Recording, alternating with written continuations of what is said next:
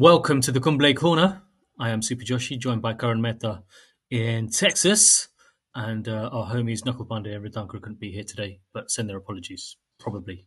Although Knuckle, to be fair, has been sending us some great stories, so big up his chest.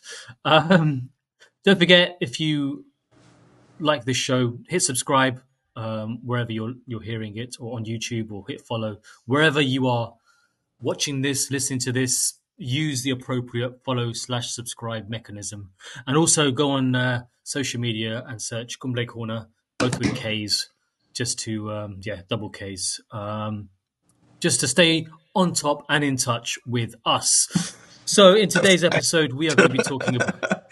Yeah, get on Twitter to make sure you can stay on top of us. Yeah. Yeah, I'm not typically good on top, so yeah. Fair enough. Let's just say you can stay amongst the tweets.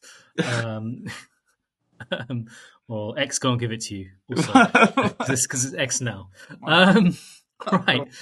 Today's episode. It's probably like one of the few places where I think rap culture and cricket will combine. And maybe India generally, actually.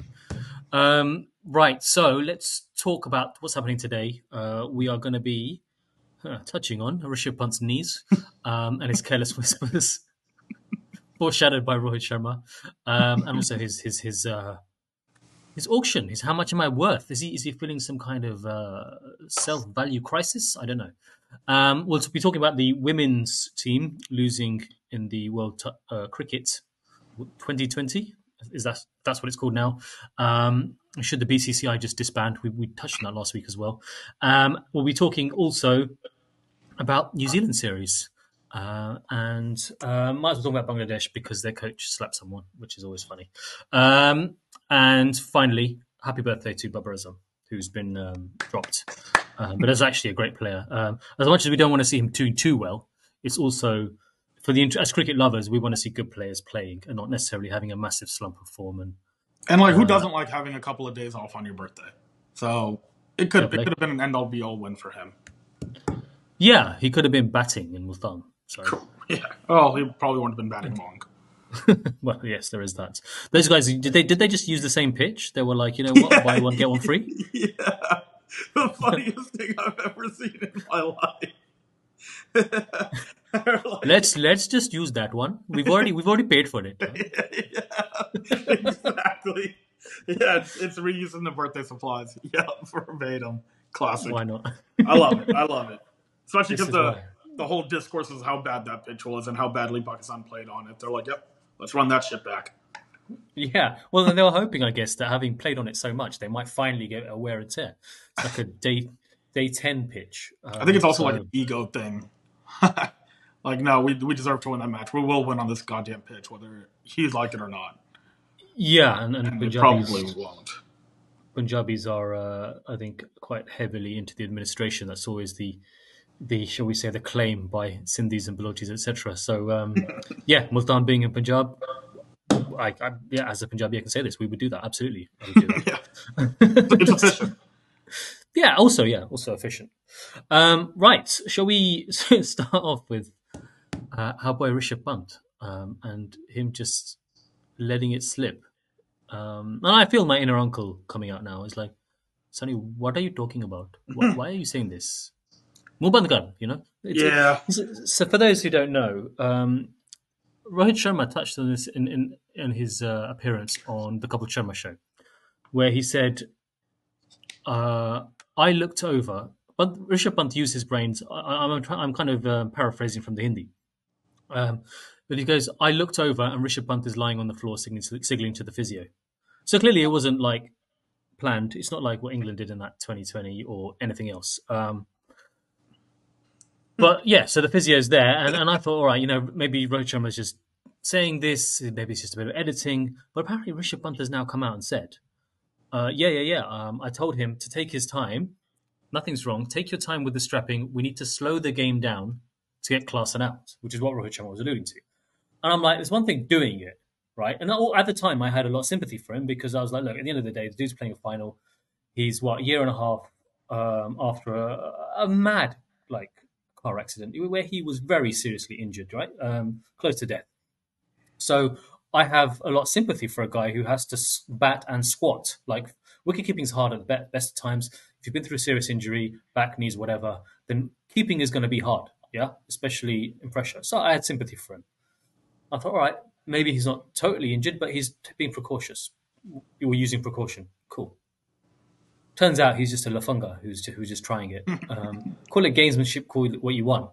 If I was South Africa, I'd be pretty pissed off right now. At the same time, you could say that Klaassen maybe should be able to handle it. He's a big boy. He can tonk stuff. Oh, where do you stand on this? Well, I loved it at the time because well, I would have done. It was the very next ball was an out. He absolutely nailed the timing. It was perfectly executed. And on top of that, I just like having players that are cerebral and have that foresight. I mean, I don't remember who did it. And he did it sort of to the point where you couldn't tell. Like, you initially felt sympathy for him because of what he went through. Because when Afghanistan did it in the World Cup final, it was the funniest thing that I think I've seen in cricket. Was it Ghulam Nabi or someone? I think something like that. Yeah, and it was still and it ended up being a losing effort, which makes it that much funnier. And ours probably turned around the result for the most significant India match in the last, decade? Since 2013. Yeah, absolutely, yeah. And it's one of those things where if it happened against India, I'd be pissed. I would want him in jail, fined, knee cut off if he's actually in that much pain. So I'm cognizant of the discourse of frustration. That being said, not my circus, not my monkeys, we won. So it was worth it. And it's a part of sports where it's not cheating. It's just sort of utilizing the loopholes and to our advantage. You see it happen in soccer, 10, 12 times a match? Yeah, absolutely. So and just because it's accepted there doesn't mean like cricket needs to act like it's the worst crime that's ever been committed, which cricket does have a gatekeeping mentality, basically through and through. So it's one of those damned if you do, and we would have lost if we didn't, I think. Because slowing down the game was integral in that section of the time. I think they needed like 30 off 27 or something real lackluster after that point with like 7 wickets in hand. So, yeah, it's one of those situations where I'd hate it against India. I love it for India. I can understand why people would be mad. But it is, like you alluded to in the beginning, it's why would you say it? No one needed to say it. Even if that's something that you can keep inside the locker room, everyone can laugh about it. Good chuckle. Maybe write it in your book in 15, 20 years that's what you did. Even if Rohit just alluded to it, you get the hint. It's funny. We won. It's enough in the past. You'd hope South Africa sort of moved on from it. But Rishabh doubling down has to hurt. That's a bit of a twist of the knife there. Barely 3 months on as well. Yeah. You're still in the kind of... You're still in the mourning period at this point. I mean, I'm still not over last year's debacle. I'm not over 2011. Or 20, last year. 2011. 2022. 23. Yeah, we won it in 2011. Yeah, 2011 was the 50. I'm not over 2011 either. I was in Delhi. Actually, do you know what? I was in India from the quarterfinals onwards. And I'm gonna go into a little story here. It happened to be just purely like what's the word, serendipitous. Like it wasn't that I went to see any of the games. So I've landed in Delhi. I'm on my way to Punjab on a train, and the quarterfinals going on. And this uncle, like maybe 4 rows in front of me, has called his son up at home because I mean, as much as it wasn't that long ago, it still was a slightly different world ago. And he's calling his son. He's speaking to his son. Yeah, how are you doing, beta? Is all in Punjabi? Going, how was your exam? Okay, you're gonna make me proud. Yeah, and the kids obviously on the side going, yes, papa, yes, papa, yes, papa. He goes, okay, cool. He goes, but what's the score? And he's like, we're going to win. So all that preamble about the kids' exams, he didn't care. Nah. Take a hit, Mritanker. But anyway, yeah. And I took off school to watch. Fair enough. Yeah, last 3 months. And my school administration knew about it. When we'd call in to say sick, like my mom would be like, hey, Karan's going to be sick today. The principal's like, oh, India's still in the World Cup. And so they knew, we knew. It was just an unspoken rule that I'd get an excused absence for India's World Cup matches. I think in this day and age, you could probably file that under mental health. Yeah. Yeah. I think Probably need a week after that. you get away with it. Would you say that? I mean, to play devil's advocate, I am slightly uneasy with, not slightly more than very uneasy with him announcing it, and it feels a little bit dirty that's happened. But at the same time, is there an argument that it's just like sledging, that it's the same when when fielders have a word with a batsman, or the other way around actually, with the bowlers, that the batsman should be able to shake it off or use it as inspiration, or use it as fuel, like Yuvraj did with the six sixes, based on what Freddie said to him. Or when, what's that piece of shit? Stuart Broad would move the bails around. Can I just say, I know his wife professionally, and she's a really lovely person. So I can't. Poor taste in men. No, she's really lovely, and like it's just, if she ever sees this, just sees me being a party to you slagging off her husband. Oh yeah, God. she's got poor taste. What do you want me to do about that? You can't buy class. God. No, we've been through this as well before, on the old one, about how and I remember your face when I said he's like England's Virat, when I said, as much as people hate him on the pitch, off the field he comes across very nice and very self-deprecating, and basically like a fairly nice guy from what I'd seen on Sky. Yeah, sure. Allegedly. Allegedly. Although I've also never told you this story, but she was quite surprised that I knew, because she said, I was working with her, and she said, I'm going to see Stuart's parents, and we're gonna tell them about the baby. And I said, because they were having a baby, right? She's like, we're gonna tell them about the sex of the baby. And I said, and I mentioned, I called him Chris, like I mentioned Chris Broad, and she was like really freaked out that I knew his name. And I was like, why would you not know? Why would you not know Stuart's dad's name? He controls the weather and every outcome when he's the third umpire. Of course, everyone knows. Oh yeah, I was also, because I know Karan, that's why I know Chris Broad. Yeah, that's not going to do me well. Surely they've got a restraining order with my name on it. They're just waiting to sign it. Yeah, as soon as you step out of Heathrow. I'll be there soon enough. I'll be there next summer. Did you ever see Stuart Broad on The Great Cricketer? No, I watched a video of him like bowling against him in the nets. No, it was hilarious, because he's got on their podcast, and they're like, "Why are you here?" And he's like, "They made me do it." It's because he had to sell his book. Yeah, it was quite funny. My question would be for The Great Cricketer: why do they have that guy on there? Well, it's one of those. It's one of those things. I mean, I'm sure if Stuart Broad wanted to come on this podcast, you would happily. He wouldn't have the balls. He wouldn't have the courage. But you would love to bowl him some bouncers. You'd be like, "Come on, Stuart, chin music," as in metaphorical bouncers with your questions. Yeah. Well, I'd bowl real bounces at him if I could too. Well, yeah, I'm sure you would. Yeah. But he's like 6'6". I don't know how tall you are, but I mean, not 6'6", and I don't know if my 70 km per ball pace is really going to get up there. But if it did, I'd be going for the face. Right. I'm sure you. Well, it wouldn't be chin music otherwise. Yeah. Yeah. But I mean, we will talk about that story in particular. But I think Freddie was the one giving Yuvraj more like mouth than Broad. I think Broad actually probably just caught a raw deal there. And I do think, though, in all seriousness, if Clausen survives that next delivery, I don't think this is as big of an ordeal. It just happened to be the very next ball that he got out on. If he was able to capitalize on and just leave that ball, because I'm pretty sure it was like 15th stump wide out there, and he just sort of slashed at it. If he leaves that, this is a no-nothing story, and we probably end up losing that match. But when something like that just works out as well as it does, I don't think Rishabh could have imagined it working out any better. It's a fun story from our perspective. But yeah, it is cheeky to mention it so affirmatively so soon after the result. Did you say cheeky or cheaty? I don't know. Both can apply. Both can apply. But I didn't say it. Me neither. I was just quoting what I may or may not Allegedly. Heard. Allegedly. Although I kind of look, it's okay. Last time India toured there, they did have one country against 11 people, so maybe it's just a bit of a bit of payback, shall we say?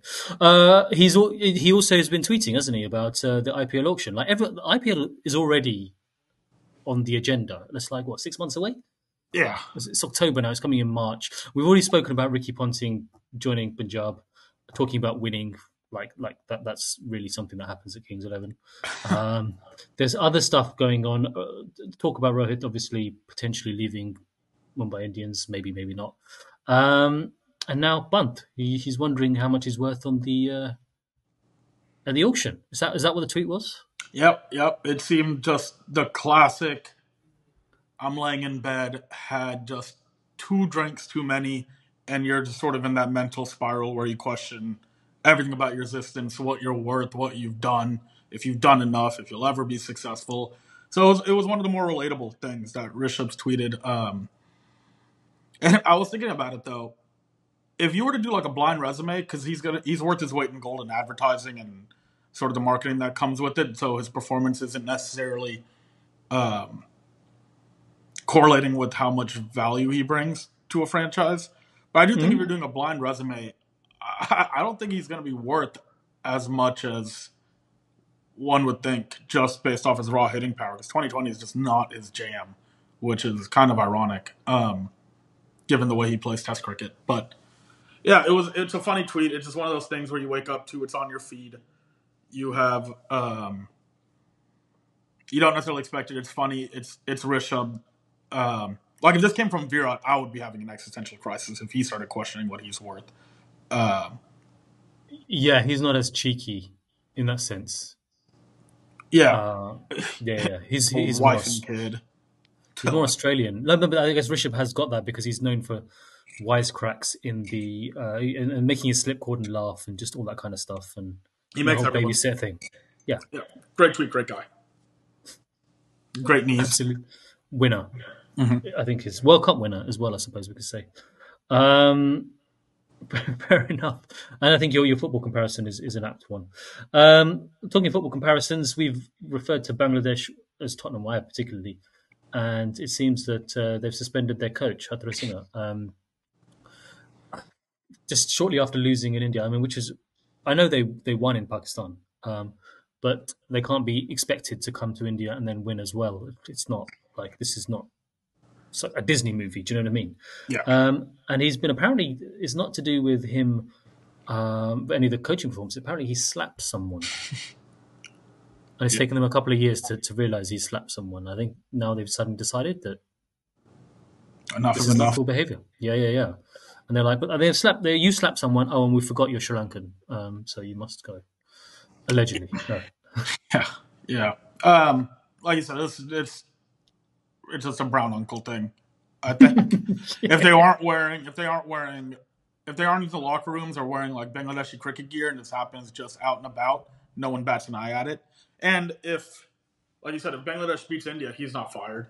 That slap doesn't matter. No, the whole coaching staff will be slapping players left, right, and centre. Yeah, exactly. So this is what works. The motivation. It's one of those like classic, and you see it in American sports happen pretty often, where a team has made their bed contractually, and so then they'll start leaking to the media different stories or issues that would lead to like proper termination or with cause, which seems could be what Bangladesh is trying to do here. But there's a lot of cricket boards when you boil down to it that just have so much wrong with it, and I'd put Bangladeshi cricket board in that vicinity. Yeah.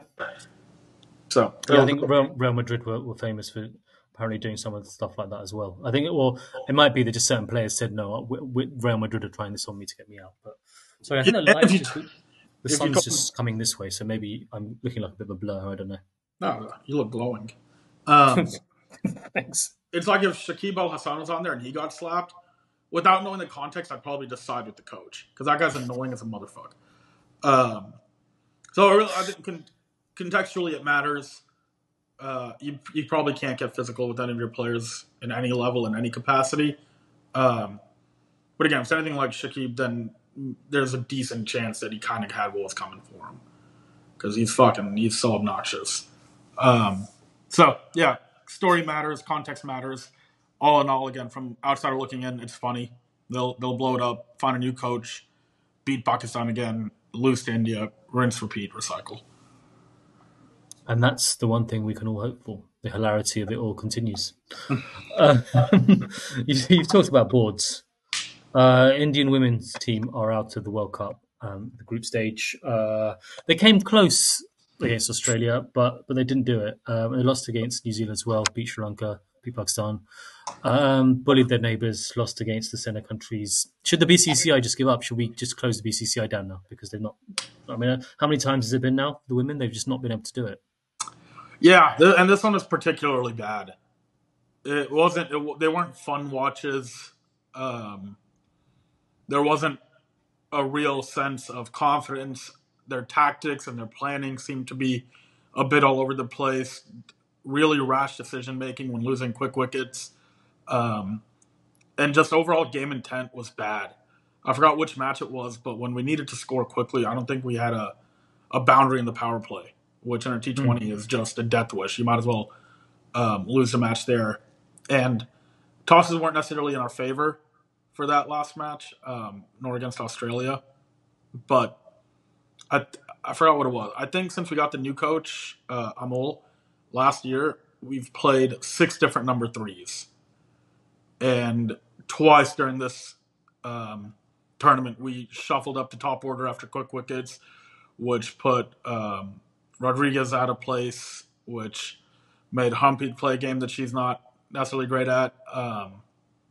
She had a lackluster tournament in general. I think outside of the 50 against Sri Lanka, I don't think she hit double digits. Poor running. There was that one match where she was batting with a tail ender. I don't remember who she was batting with, and she just took 2 untimely singles. We needed 13 off 9, and we lost 2 and 2 right after that single. It was a bizarre performance because even at their best, they never looked like a World Cup winning team here. It was like It's like that classic question: can you close your eyes and imagine the confetti falling on them? And at no point did they give you a performance inspiring enough to believe it. So something's got to change. I think it has to be a little bit of complacency, and not to win the whole thing because Australia is Australia, but I think the board, the players, and probably the fans assumed a semifinal berth, and then from there, so on, let the chips fall where they may. But that took over. Batting first obviously helps in every situation, but yeah, it was uninspiring. I think it's probably the best word I would use to describe this campaign. Yeah, I think we'd have taken a semi knockout. Just we kind of know how good the teams are. Even as fans, we, as much as we dream and we hope, we are aware of reality sometimes. But yeah, we also got to get a cricket out of the UAE. This was the most unanticipated, unhyped World Cup that I can remember, even on the women's side. It didn't seem like there was a lot of fanfare. I didn't see a lot of engagement interactions on Twitter. There was a handful of memorable moments thus far, but it hasn't been riveting run chases, high totals, or just stellar bowling figures. There's been, I think, it's the second most amount of drops in a women's World Cup, and they haven't even reached the knockout stages yet. Even Australia were dropping. The other day, I think Pakistan dropped, what's going on here? Pakistan dropped 7 or 8, I think, versus New Zealand. Yeah. I mean, I guess was Cameron Akmal playing? I didn't realize. Yeah. God, man, he was one of my favorite cricketers. I loved him. But lackluster performance by India. Something's got to change. I don't know if it's coaching, but they just seem to have no direction. It was just send out whoever makes sense. It's sort of like fantasy football. They just tinkered at the last second, hope for the best, and then didn't really have backup plans or a proper, I think, layout on how they wanted to approach matches in different situations, batting or bowling first. Yeah, I mean, I guess the sad thing is, or most difficult thing about Sunday's game against Australia was it was winnable. It's not like they got absolutely thrashed. I mean, like New Zealand, it's fair enough. If Australia thrash you, cool. But you were in with a shout. A couple of less leg side balls when you're bowling, and maybe just a few more hits. It was literally 2 hits away on you. You're 10 runs short, or something like that. Yeah. And actually, it was a winnable game. It wasn't one of those where New Zealand that you had to be relying on Pakistan to get your result. at that point, whenever it's out of your hands, it's always a 50-50. At that point, you're never in control. So, Yeah. Obviously by the nature of it, Pakistan got slammed. Really, to be honest, and I know the fans will be loving it, but I mean, I know we slightly disagree on this, but I think that the players are obviously professionals, in my opinion, and they wouldn't have given the game away in that regard. I don't think they would want that level of beastie. Yeah, you're for all intents and purposes right. I'm just waiting for you to say, but that's bullshit. Yeah, but like 56 is a shockingly low amount. Hey, we got out for 36 in Australia, so No, we didn't. oh, yeah. Oh no, we didn't. Yeah, that didn't exist. What are you, that fucking Sri Lankan Daniel Cricket 86 or whatever? That fucking guy. What's his name? Daniel Alexander. Daniel 86 or some shit like that. He's the worst. He gets so much abuse the other way when India win, because he just loves like just having a pop for no reason. Like it makes no sense. And it makes no sense. He's like, Babar scored 13 off 6, 3-6, a testament to India's 36 all out in Adelaide. How the fuck do you even connect? That's like what's that guy on our ads for the last 30 years? Prem Jyotish. He just like uses numerology to point out random flaws against India's score. You know what it is, right? It's just agenda, and you see it with politics of all spectrum, really, and any kind of journalist will do this as well. They will just essentially find some kind of factor with some kind of event and just shoehorn their own narrative into it, just to kind of for whatever reason.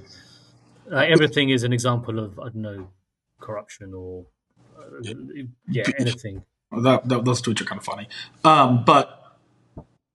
Yeah, I mean, obviously, I don't think Pakistan rigged it, but would it be that surprising? Would I put it back? Like, if India was in a situation where they were already through, and if they just got blown out, Pakistan would also be eliminated. Would it surprise anyone if India got blown out there? They didn't turn up knowing they were already out. You mean? Yeah, if India was already shoot in, guaranteed a spot in the semifinals, and then they had to lose by less than 80 runs to Australia, or Pakistan would make it through, it wouldn't surprise me to see India lose by 81 in that circumstance. And I know it's not obviously that's not factual, but it was just one of those scores that like stick out to you. Like how are you guys playing the same sport? So yeah, it could just happen. But what I mean, guess the point we're making is to our listeners is what we're not saying is that Pakistan threw the game for money or bribery or just anything else. Pride. Oh, I didn't even think about for bribery. I just thought it was pride. It's like, all right, if we can't make it, neither can our big brother. Yeah, because there isn't any history really of that kind of stuff in Pakistan in the women's game. I mean. They pulled a shocking amount of no balls. I'm joking. Oh, right. Okay. I think India bowled a few no balls and wides as well. In a winning course, that was weird. What do you make of the leg side line? They kept persisting with it. India, it made no sense. Yeah. You gotta put a leg gully and a leg slip at that point if you're going to be that incessant on bowling the line, and it didn't really seem like we adapted. And that's not like a wicket taking ball. That's a bowl it here. It's going to be hard to score runs on it. If they miss it, we could get a wicket. Except they were still scoring off them. Yeah, that's what I'm saying. Like it. Yeah, I guess that's true. But it's not like the easiest ball to put away every single time. That finally. So yeah, you're playing against a number 8 or something who would be in top 3 in any other team. Yeah, it was very timid, and it didn't seem throughout this tournament that we ever took a match to the opponent. We let the match come to us and did what we could to win the time that we won, the times that we won. But it all, like I said, though, from the match that I saw and how much I watched, bowling and batting, they never seemed to have a really clear, concrete plan on how they're going to go about it. And sometimes it's good to adapt on the fly, but a semblance of a platform on how you want to approach it could have gone a long way in beating Australia and just not getting mollywopped by New Zealand. No. But there you have it. India's women played like Bangladesh's men. luckily, we can avenge New Zealand. The men The can. men, yeah. Yeah, New Zealand are in a bit of a, should we say, that they're under a bit of a cloud at the moment. But, and I didn't mean this, I'm such an amazing poet, but there seem to be quite a few clouds on the horizon for the forthcoming match in Bangalore, or Bengaluru, in the Chinnaswamy. Apparently it's going to rain all 5 days, which is going to make it a bit difficult, I think, to win. And you can't even do really what you did against Bangladesh in terms of it's rained for a couple of days, it's dry now, let's try and hammer out a result. Because if it's stop-start and then the moisture is variable, it's just a bit different. But Kane Williamson's not playing. Latham is captain. Someone else has just been ruled out. His name's gone Sears, I think. They got a new Duffy. Yeah. This podcast, although we're recording it on Tuesday, by the time it comes out, I believe the match will have started. So I guess, look, what are you kind of hoping for this series apart from a 3-0 win? 3-0 win and then just steadfast batting. The bowling doesn't concern me. It is just if our batting lineup all hit in song, no one can beat us, I don't think, in the world in test match. But we just haven't had proper opening to a solid top order to a manageable middle order. It's either the middle order carries us and the top order collapsed, or the top order did well and then we'll lose 3 and 5 or something like that.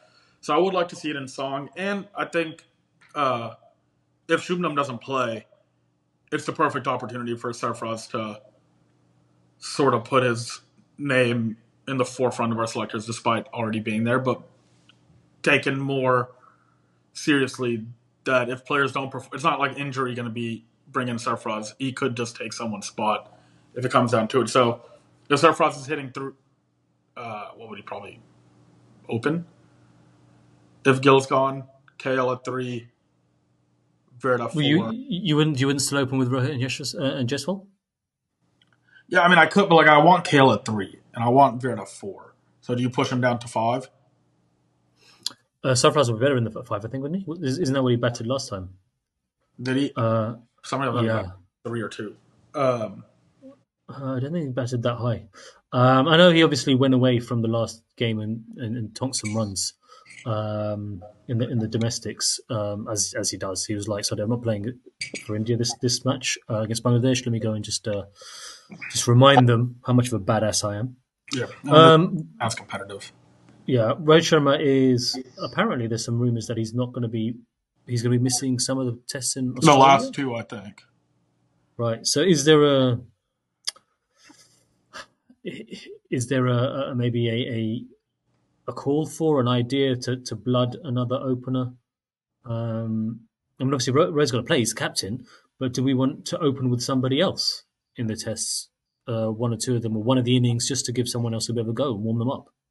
Yeah, I mean, I probably wouldn't do it in this match.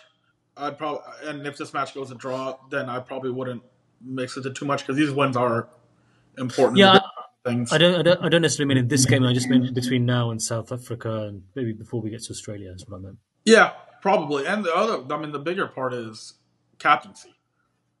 What's going to happen there? Who's going to take over the VC? Who's going to take? I would assume Bumrah's going to be the shoe-in 4 captain when Rohit goes out, but where from there, I don't really know. I mean, you probably lean Rishabh to be vice captain in that situation. But again, depending on the situation, it wouldn't surprise me if we go into Australia and that series is Bumrah captain, Virat vice. No, I was just about to say that. I think that's probably a better way of going things. I think also it's a lot of because really you want bowling captains are cool, and as much as it'll be quite rare and quite fun for Cummins and Bumrah to be posing with the trophy together and doing all the stuff like the captains do, and it's rare that 2 bowlers are doing it. I think still it's a lot of pressure on a bowler. They've got to handle their own themselves in a place like Australia, where it's it's a tough place to tour, and it will be helpful for Bumrah to have Virat in the slips most likely, or mid off, to help dictate things, and maybe just take a load off him. Maybe just if Bumrah wants to field in the deep, Bumrah doesn't want to have to be running in every time. Do you know what I mean? Yeah, As a fast bowler, he needs to be in the deep, quite maybe boundary rider, or sometimes that's where a lot of the time fast bowlers are. yeah, Um, third so man. yeah. Otherwise, he doesn't really want to be in the middle of the action, because that's going to be like very tiring for him if he's then got to carry on with his spell. So you want Virat somewhere local, just to help relay instructions, maybe, or if there's not relaying instructions, to uh, just put an arm around a bowler or whatever. Yeah, and I mean it is. And Sledge. Yeah, for sure. On paper, it makes sense, but it wouldn't surprise me if that's a scenario where Virat doesn't want it. The captain, because it is sort of, and he'll be pseudo vice captain always. You can't keep Virat out of the conversations. You can't keep Virat out of the match. He's always going to be right in the midst of it. So I don't necessarily think the title changes much, but it does optically in terms of like the media, the press, and the pressure if he's vice captain there. And given that Adelaide match we don't talk about where he did captain, then he left the next three for KL to captain, then we ended up winning those matches and winning the series. It wasn't KL, it was Rahane that won. Ronnie Jinx. Sorry, I was thinking KL. Yeah, Jinx. So I think if Virat ends up being in a captaincy role and the series doesn't go according to plan, then and Virat doesn't necessarily score, then I think that he's just setting himself up to get slagged off a lot more than if he just didn't perform and he was just the fielder.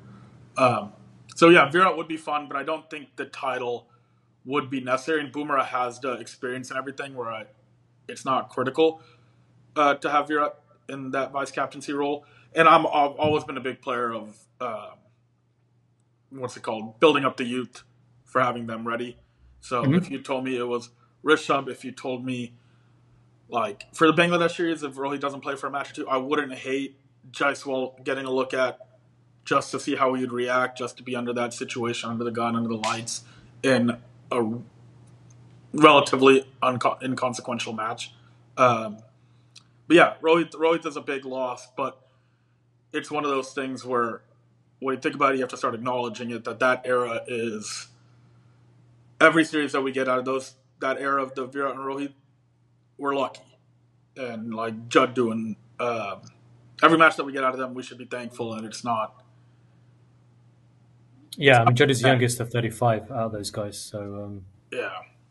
but actually, he's only like 30 days younger than Virat, but still. Yeah, there is. Yeah, look, we out of I think I'm paraphrasing something about billions of years of existence. I don't. You might have said this. We exist in a time where Rohit and Virat. You did say this, right? Yeah. Yeah. We're lucky to So be in the same era. yeah, exactly that. Well, look, the squad looks unchanged really from Bangladesh. I mean, why would you change it? Because you knew you were going to go with those players. So yeah, and I think I guess the team. Are you still going with three paces in I Bangalore? probably wouldn't. Not the first match. We have the three spinners: Rainey, Do, Pay. Yeah, I'd probably play three spinners here in this first match, especially because the ground's going to be wet and you have to land on it and run on it. There's a lot more likely of a chance of one of the quicks getting hurt. And we don't, as of right now, have like this abundance of depth and pace attack. And Rohit even said it, like that's the goal that he wants to leave India Test cricket with, is a bank of 8 or 9 quick bowlers that can just step in and fill the role of someone not named Bumrah. Yeah. And right now we don't necessarily have that, so I think it's saved them for when we need them in a match that we can definitively say it's the right move. Here with the weather and everything, just the juice isn't worth the squeeze. Fair enough. Well, yeah, the first test is going to have started by the time this podcast's out. Oh yeah, so second, I could look like an idiot here any minute now. no, look, we don't know. This is conjecture, but chances are, look, all we know about the match is that hopefully there will be no rain, and hopefully runs will be scored, wickets will be taken, and By India. well, yeah, if New Zealand don't score any runs, or take any wickets. Then What it'll a be a hell match! of a game. What a match, Yeah. boys! 600 without loss declared in the first innings, and then Won by 600 yeah, innings. yeah, well, basically yes, because they haven't scored anything in the second innings either. So yeah, look, first game starts on the 16th of October, second on the 24th of October. So yeah, and the third one on the 1st of November. So there's very little rest in between the test matches. Shall we leave it there, Karan?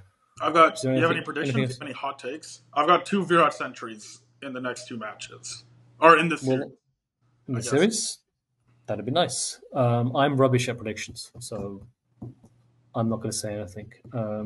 We're getting to that point. I, Where I'd have to start slagging off Virat to sort of get him into gear a little bit, but it kills me. I don't know if I have it in me, but it tends to. I would I would like him to bat like he did against Bangladesh, Yeah, where he just went crazy and just started slapping stuff. Like yeah. that would be great. And I think Rohit will probably carry on along those lines. I'm actually on that. There is something I've blatantly missed. Is Gautam Gambhir? I'm glad you put this up. Gautam Gambhir has said that if you play one way, you don't grow. So it's adaptability is important, and that kind of, I guess, highlights the whole Sehwag ball that we've called it. Sehwagology is actually how Jared Kimber christened it many years ago, before Bazball, in fact. And that's kind of right. You know, in that match, the situation demanded you just slap it silly, just go donkey gorilla on it. Whereas in another situation, you've got to grind it out, and that's probably how you're going to be a good winning test team as opposed to just slapping it silly all the time. And that's Gautam as a player too. He had different gears that he could switch into whenever the match required it. Yeah, it's great. That seemed like a little subtle jab at Bazball by him, which is fun because I'm sure. Okay, I think it's probably more just a response to a question as opposed to something specific about Bazball. But maybe I think you That's probably not want as to go fun with as your my answer. narrative. Yeah, Oh, it's normally the case. yeah. So if we want, so the headline for this should be Gautam trashes Bazball or mocks Really? Baz.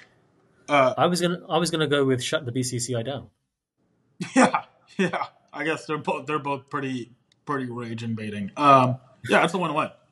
Or we can just maybe say, we can maybe add Stuart Broad's wife and say, God no. find better men. No. God. I Find repeat, a real man. she's a really nice person. So no. Allegedly. That's my judgment. She says hello to me, so that's what counts. You tell me. So again, Say no. I know. We'll ask her if she knows Karan Mehta. See if it doesn't. It's either she says yes or she's lying. Yeah. Say yes, that guy. Yeah. Yeah. Right. Let's leave it there. Let's see what happens with New Zealand and India. Hopefully there'll be no rain in the morning because I've got some meetings on Zoom, which I'd happily have with the cricket on the background. Yeah, for sure. It's yeah. So that's what it is. So next episode next week. Do not forget to tell your friends about us. This is episode 6. We're getting into the swing of things. I'd like to say we're through our Bangladesh series phase where we've warmed up for the season ahead. And now, yeah, we're hopefully hitting our stride. Don't forget, go on all the socials, search Kumble Corner with Ks, both of it. Kumble with a K, obviously, and Corner with a K because we're cool like that. And cool. Yeah, you're cool with a K, obviously, but not all together. There's a space between those 3 Ks, 2 and 1. Listen, hit subscribe if you're watching this on YouTube, and hit follow if you're on some kind of podcast app. Catch you later.